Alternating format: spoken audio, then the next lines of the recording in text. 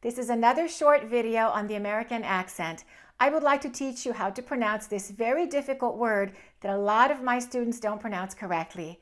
It's difficult because it's borrowed from French. So in some parts of the word, we pronounce it as the French do. Let's look at the EN. We don't say N as in enter or envy. We kind of do it the French way. We say entrepreneur. Repeat after me, entrepreneur. Look at the TR in the second syllable. We say tr. We don't say tr. For example, we say try, travel, introduce. Therefore, we say entrepreneur. We stress the last syllable, entrepreneur. That EUR sounds like this, entrepreneur. He's a very busy entrepreneur.